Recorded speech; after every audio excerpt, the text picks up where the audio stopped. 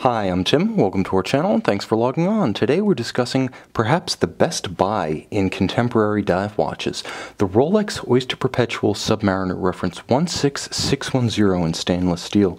You can see and you can purchase this late model Rolex on our website. Subscribe to our YouTube channel if you enjoy these videos, and please click on the card in the upper right hand corner of the screen at any time during this video to see our full sales listing for this watch with additional accessories included in the sale, high resolution images for your desktop, and naturally complete pricing details for this Rolex 16610 Submariner. Now, while it has been succeeded by the Sub-C, many believe that this watch represents something of a sweet spot in Rolex Submariner production. A product of the 2000s, it's a Y-series watch after all. It features the white gold dial applications, the gloss black dial without any signs of premature wearing, crazing, cracking, or patina. It features abundant case metal with wonderful definition.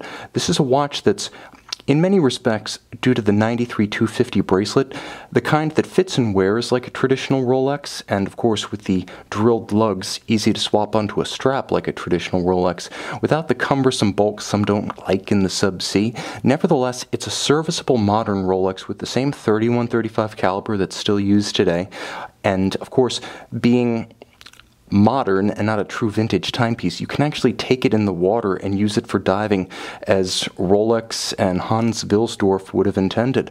The watch, of course, being a nice combination of 40mm across the round of the case and quite compact from lug to lug. Now, of course, the 40mm measurement on my 16cm wrist plays smaller than the current 40 because it doesn't have the super case profile. I mentioned that it's easy to swap this one onto a strap because of the drilled lugs. That's a fact. If you were to put it on NATO, it would measure a compact 47.5mm from lug to lug. But because, again, this is a sort of crossroads watch between the vintage era and the modern era, it does feature a solid end-link 93-250 bracelet, the solid end links extending the wrist to 50.5mm horizontally across the forearm. It has substantial heft to it, not quite the colossal bulk of a modern Submariner, but it also doesn't have the cumbersome flared lugs of a modern Submariner. If you're not into the super case and the Sub-C, you'll definitely be into this watch. You can see everything about the case is outstanding. What's polished is supposed to be polished. What's satin, likewise, delivered beautifully rendered and largely intact from its early 2000s heyday. This watch is a little bit of a time capsule. You can see the bracelet in outstanding condition. You can see that there being very little play despite the march of years, and the clasp is still in good condition as well. You can see internally the folded members still feature crisp internal text as well as reference numbers. This watch is in outstanding condition. When you close the clasp, of course,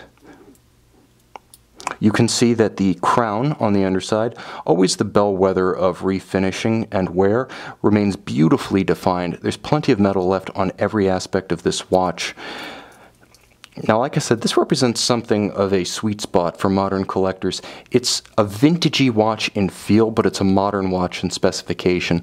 Of course, inside is the Rolex caliber 3135, 45 to 48 hours of power reserve. It's a 28,800 vibration per hour beat rate, full balance bridge with a free-sprung index for shock resistance and precision. It features a Breguet overcoil hairspring for resistance to gravitational or positionally induced timing deviation. That's the advantage of a Breguet overcoil. COSC Swiss chronometer, thanks to screw-down crown and screwed-in case back. It has 300-meter water resistance. If you must go saturation diving, you'll want the Sea Dweller. Everyone else, this is your watch.